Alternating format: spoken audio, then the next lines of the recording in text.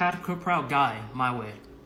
I've been eating this at least twice a week. Let's get straight into it. 1 pound of ground meat. I'm gonna mince my own meat. I mean, if you're lazy, use a food processor. I usually do chicken thigh, but I got some chicken breast and I got some of the skin. Lay everything out flat and put it in the freezer for 15 minutes. As that sits in there, prep 1 or 2 serranos. This is the size of 2. Thinly slice it, a shallot this size. Thinly chop 5 garlic cloves this size. Put all of that in a mortar and pestle. Pound until you get a coarse paste. Finally mince the shallots and serranos and roughly chop the garlic. Just know this tastes better.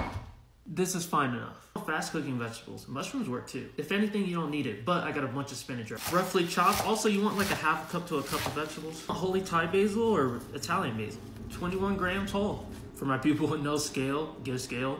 1 cup. Onto the sauce. 1.5 tablespoons of soy sauce. 2 tablespoons of oyster sauce. 1 tablespoon of fish sauce. 1 tablespoon of sweet soy sauce. Alternatives in the comments for this. You are in the skin. Take your chicken out the freezer and coarsely chop into cubes like this. You need a sharp knife. Spread it out flat. Just go ham for 3 to 4 minutes.